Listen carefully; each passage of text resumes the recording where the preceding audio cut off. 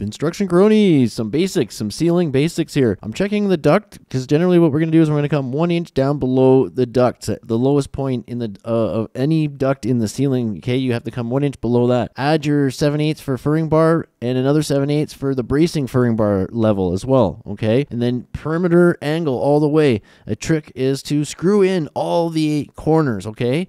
This is the 2-inch offset. You set a 2-inch offset. You keep your bracing runs within 4 feet of the structure, the ends of the wall. See right there? Boom, boom. Okay, within 4 feet. And what I do on smaller sections is I even it out, divide it so it's nice and even. All right. And when I'm bracing, the braces are going all the way to the back side of that angle. So it's nice and tight. But you see, I'm screwing in all around. All the corners are screwed in. That way I can leave my floater studs floating. Okay, so I'm not screwing into those. So there you go, guys. And then just take some notes. Braces as well. Kickers every 4 feet.